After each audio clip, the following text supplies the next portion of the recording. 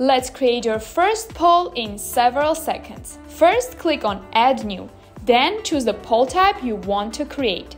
Then fill in the needed information such as title, description, and questions. When you are done, click Save. Copy the generated shortcode. You can find it on top of the poll or in the list table of Poll Maker. To view the poll, you need to paste the shortcode into any post or page. Go to Poster page, click on Add New, choose shortcode as your block type, paste the shortcode and click the Publish button. Another way is to search Poll Maker in the Gutenberg block and directly choose the poll you want to display.